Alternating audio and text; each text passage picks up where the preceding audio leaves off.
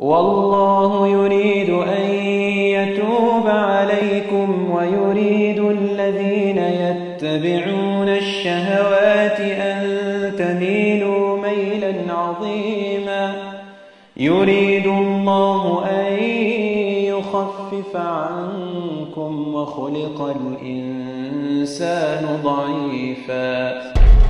And Allah wants to lessen the burden off you. But those who are deep in their desires want to lead you astray and make life hard on you.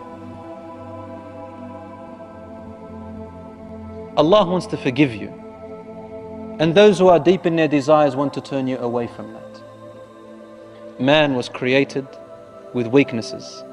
Monitor those weaknesses, brothers and sisters. Challenge them, wrestle with them, and you will succeed, inshaAllah. Allah does not look at the quantity of your actions, He looks at its quality. Ya ikhwan, brothers and sisters in Islam, will you obey Allah and trust in Him? And surely if you do so, Allah will make you a better human being and reward you in this life and in the hereafter. You can reap its benefits. Don't let your desires be your God. Let God, Allah who created your desires, be your God.